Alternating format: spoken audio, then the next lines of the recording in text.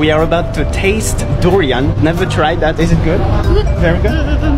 We'll see. I am about to taste durian for the very first time. I don't know if I can hold it. Hold it. How can I hold it? Grab here and here. Shake it, shake it. So painful. It's like the thing, like the apiculture mat that you put on your back. So painful. Look at my hands. So what we do is we open the durian with a big knife like this. Looks like chicken.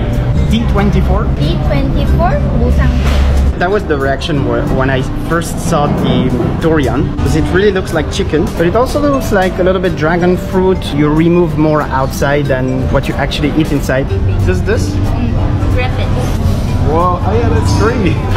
So that's some jelly, creamy jelly. And as Tara is a much better TikToker than me, we're making a video together. Alright, it's time to try.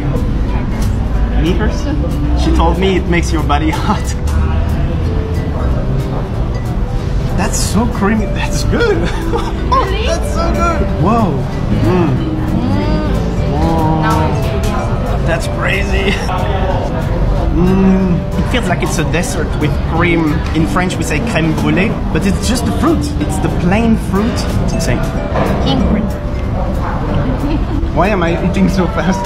That's the first time I eat a fruit like this. Honestly, it's so good. Now it's time to try a different kind of durian. Musang King. We're gonna try Musang King. There are some special gloves like this. Very expensive.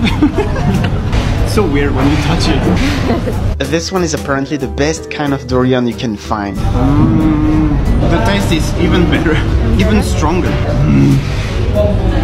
Some people say it's not healthy, but it's a fruit. Every fruit is healthy, right? We also have some coconut. Coconut. Yeah, because the durian makes your body hot and this cools it down, apparently. But it's very strong, the taste, like I still have it on the throat. You don't like the weather here? Where? Here. In Malaysia? Malaysia. No, I never said that. I never said I don't like the weather. You say it's too hot.